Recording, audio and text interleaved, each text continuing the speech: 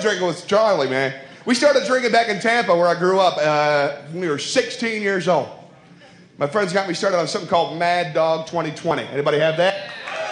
Mad Dog 2020. I don't think they serve it here because it's a classy joint. But those of you who have never had Mad Dog 2020 and you lack the 75 cents to get your own gallon, Mad Dog 2020 is a blue viscous liquid they put into a bottle marked wine. But that's not wine because it's blue.